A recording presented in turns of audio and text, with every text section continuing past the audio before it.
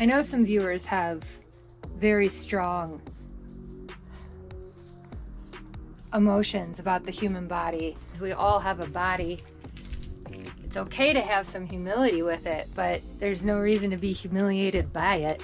So I am in a swimsuit. Hope everyone doesn't have, you know, a minor heart attack. We're going to the lake.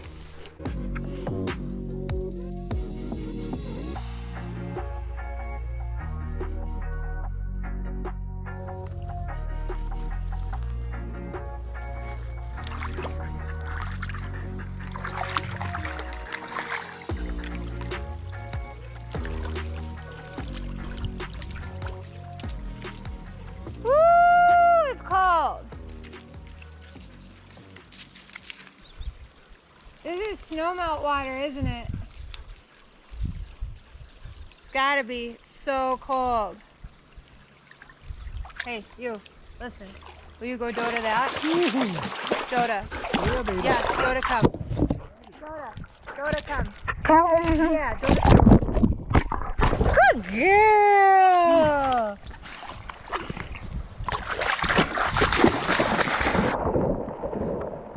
On purpose. You're so naughty. Are you cooler though, baby?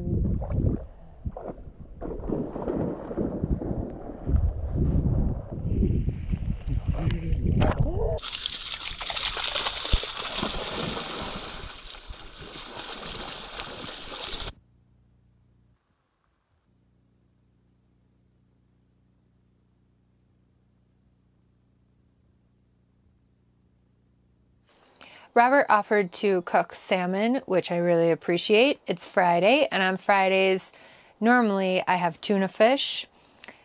I'm kind of a vegetarian, kind of not. I tend to eat plant-based, but I don't really mess with labels because I eat whatever my body tells me it is craving. Long story short, instead of tuna fish, tuna melts, we're doing salmon.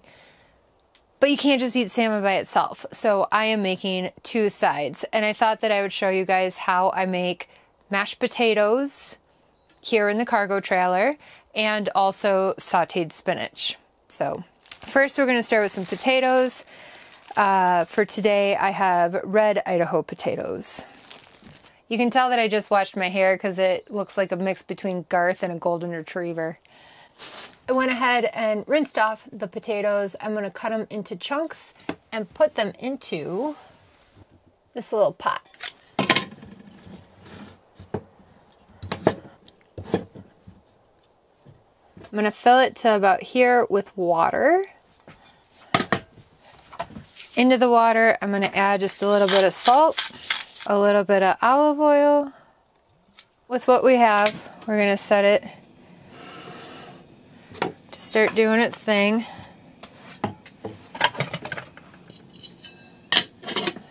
I'll let that start heating up, and once the water is boiling, I'll turn it down to simmer for about 15 minutes, and then we'll go from there.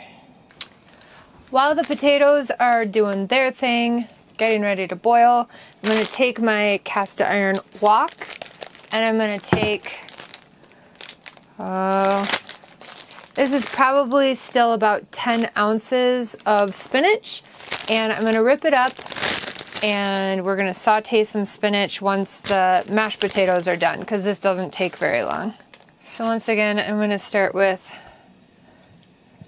some olive oil.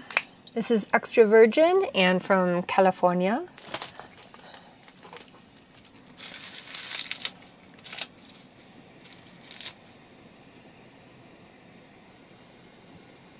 Okay, our potatoes are starting to boil, so I'm going to just put this down to simmer. I'm going to add a bunch of garlic powder to the spinach.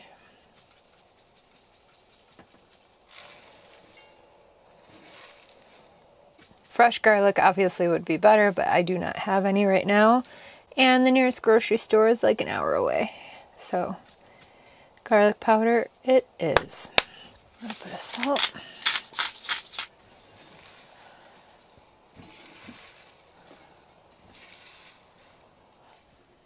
I've always been a really simple cook, but it means that anything that I make is definitely easy to replicate. So there's always that.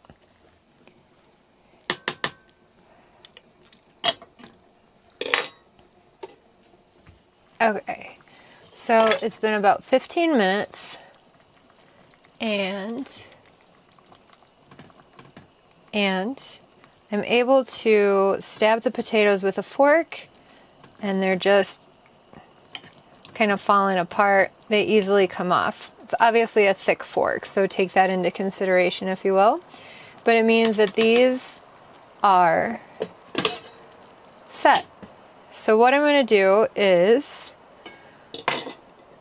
I'm not even going to bother turning off the burner. I'm going to just set these to the side, and I'm going to throw the spinach on. And to help the spinach cook just a little faster, I'm going to cover it with a plate. But I have 10 minutes until Robert and I agreed that we would be done for dinner, so I better hurry up with my plan. Okay, so what we have here is a dish of boiled potato water, which has some starch, but it has some nutrients. And we have Riot's bowl that has a little remnants from some dehydrated dog food called Honest Kitchen left, but that's okay. I'm just gonna drain the potato and olive oil water. And if you remember, I only added a little bit of salt, but not much. So really this is water, potato water, and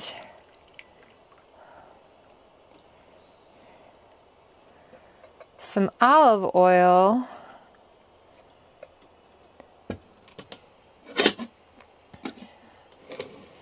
And if any of you are familiar with Honest Kitchen, it's just a dehydrated dog food. Now she did already have, oh hello, just came in the room. She did already have some beef ribs and some tilapia. So I'm not going to give her more than a spoonful, but I can use this leftover potato water to rehydrate her Honest Kitchen, which I supplement her raw diet with every so often. I also just make her vegetables every so often. But Honest Kitchen is a nice supplement just to make sure your dog has a well-rounded raw diet, since I tend to feed her the barf diet. Now, my bone broth has not defrosted very much, but I could add a little bone broth to this to cool it down. And then I can set my bone broth up here to help it defrost a little bit. Now, Riot's Honest Kitchen does have to reconstitute a little bit, which gives it time to also cool down. It'll make for a happy dog, especially with the potato water and bone broth and everything. I love Honest Kitchen. It's human grade food so that you feed your dog the best. And just like with us, and I think I've said it before when I showed her food, health starts in the gut for them too. So feeding them the best possible human grade food is a good start.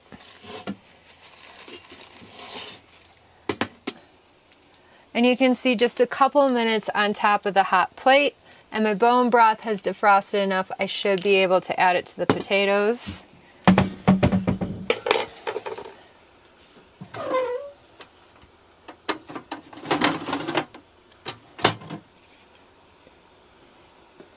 Before I do though, let's go ahead. You can see that the spinach is really cooking down, and that's one of my favorite things, is you can pack in a lot of spinach, which is a very healthy vegetable. Because because it cooks down so nicely. And there's a nice aroma of garlic coming up, even though I just used garlic powder. Fresh garlic is my favorite. I'm just out, and I actually usually do keep some on hand, but I happen to be out right now. You can see this is cooking down really nice. Okay.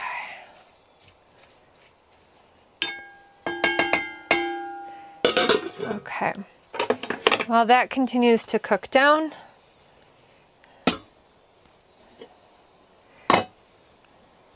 I need to add things to my potatoes, and I'm going to start with ghee, which is clarified butter, and it is shelf stable, so it doesn't take up any room in the refrigerator like regular butter will.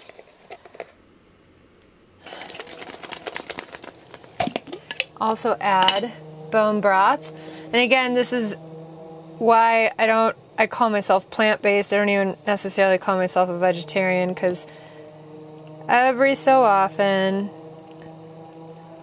and I like adding bone broth to things because it's really healthy for you. And using just my fork, I'm going to start mashing.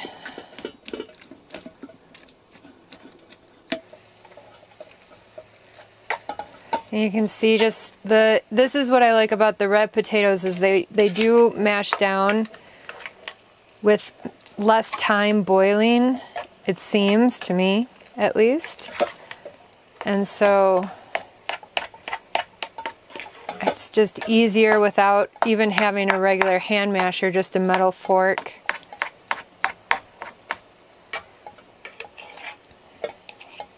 I am cooking with Robert, or for Robert, so while I do want to add some black pepper, I'm going to keep it really calm. Although, I mean, I love spice, so personally I would add hot sauce to this as well. But we're going to be fair. I'm going to add a little bit of salt.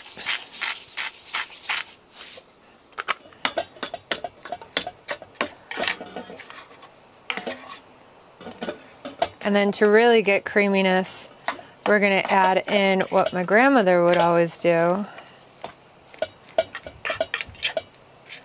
But before we do, I can feel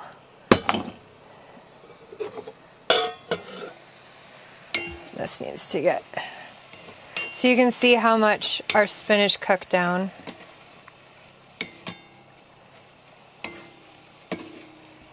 Quite a lot. Okay. And then if any of you have Eastern European, Slavic, Lithuanian, anything like that, family members, this next ingredient should not surprise you. It's mayo. Oops. Oh, and it squirted everywhere all over me. Ah. Now the plate is really hot, which is helpful because then it adds a little bit of heat to the potatoes. I'm able to cook both things at once because it's a metal plate.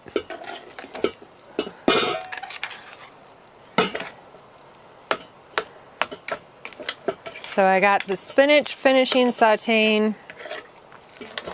I'm adding the mayo for creaminess into these mashed potatoes. I don't know if you can tell what an incredible difference adding the creaminess of the mayo makes. My grandmother used to do this. I love it. It's calories, but it's worth it. I'm going to turn the heat off because it will continue simmering on its own for a little bit.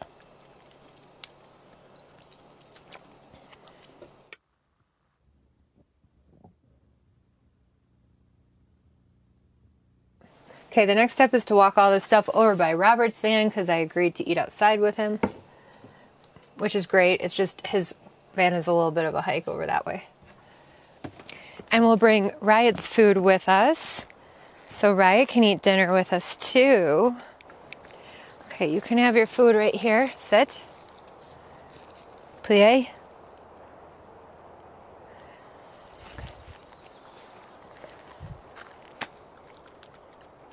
Happy Riot.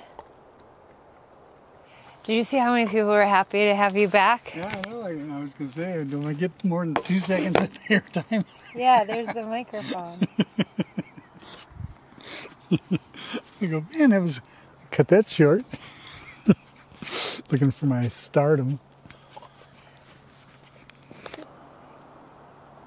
Excellent. Thank you. Oh, thank you even more.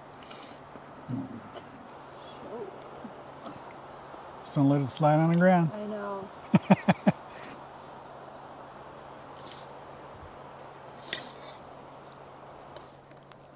What do you think of the mashed potatoes? Delicious. You think they're delicious? Mm-hmm. Well done. Delicious. Thank you very much. Thank you.